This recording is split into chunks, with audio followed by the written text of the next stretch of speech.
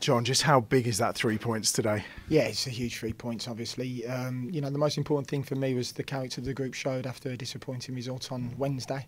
You know, since I've been in over the 14 games, the players, the efforts, the commitment has been outstanding. You know, we haven't had as many wins as what we want, but we certainly made ourselves a lot more difficult to play against. You know, that's 4 defeats now in 15, I think it is. So, you know, as I say, you know, to come here when everyone's written you off, not expecting you to get a result and be the first team to win here this season is very pleasing, and I'm very proud of the group.